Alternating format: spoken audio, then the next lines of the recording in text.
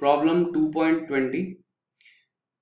Calculate the wavelength of an electron moving with a velocity of 2.05 into 10 to the power 7 metre पर second. ठीक है, velocity आपको woven है, wavelength पूछी है इलेक्ट्रॉन की. तो देखिए इलेक्ट्रॉन कन्वेंशनली नॉर्मली एक पार्टिकल माना जाता है, लेकिन उसकी वेवलेंथ पूछी गई है. So that should give you N hint that wave particle duality का जो इक्वेशन है वो यूज होगा, lambda equal to H upon M we.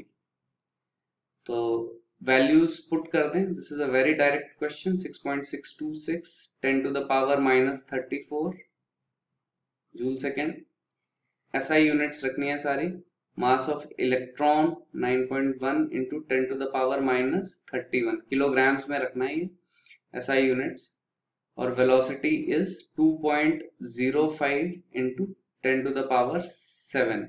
ठीक है, मीटर सेकेंड इनवर्स. तो हमें पता है ये सारी एसआई यूनिट्स यूज करी हैं, तो ये जो वेवलेंथ आएगी it will be in metres. Alright, so this turns out to be 3.548 into 10 to the power minus 11 meter. ठीक है, so lambda is nothing but 3.55. significant figures आप देख सकते हैं, 11 meters.